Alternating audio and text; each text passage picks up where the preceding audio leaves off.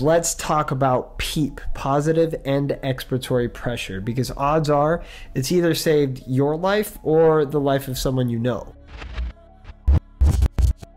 Welcome back to the channel, ladies and gentlemen. I'm your host, Dr. Nav Badesha. If you guys enjoy this content, please be sure to click subscribe and give this video a huge thumbs up. It really helps us grow this channel. Thank you. Can you notice how this pair of lungs on the right appears to be more inflated even when the lung is going through the expiration or deflating phase? This is because there's PEEP being applied by the mask or ventilator at the end of each breath to ensure that the oxygen and CO2 exchange part of the lung, or the alveoli, are not so prone to collapse. PEEP commonly applies to a bag valve mask, CPAP, BiPAP, high flow, OptiFlow, and or the ventilator. Pressure that is applied or increased during an inspiration is called pressure support. Extrinsic PEEP can be used to increase oxygenation. By Henry's law, the more of a gas that's present in the air above a liquid, the more of that gas will dissolve into the liquid. AKA, this is how we'll get more oxygen into the body if you're suffering from acute hypoxic respiratory failure. This in turn increases the solubility of oxygen and its ability to cross the alveocapillary membrane and increase the oxygen content in the blood. Extrinsic PEEP is used in acute respiratory distress syndrome, which can be caused by sepsis, pneumonia, severe flu, a severe chest injury, accidentally inhaling toxic chemicals, CHF exacerbation, COPD exacerbation, and many more. The fact that we can use physics and chemistry to manipulate our physiology and save lives is simply incredible. Please leave your questions and comments below, and don't forget to give this video a thumbs up if you learned something new. See you next time.